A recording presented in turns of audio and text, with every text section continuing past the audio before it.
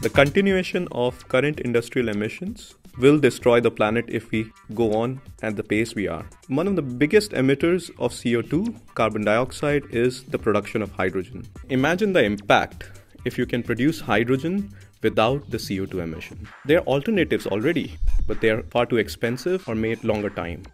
Here is where the promise of molten metal pyrolysis comes in. Produces hydrogen without CO2 emission. Instead, it produces carbon, which can be used for many applications, like in automobile tires, printing, ink. Within next 5 to 10 years, emission-free hydrogen production will be affordable.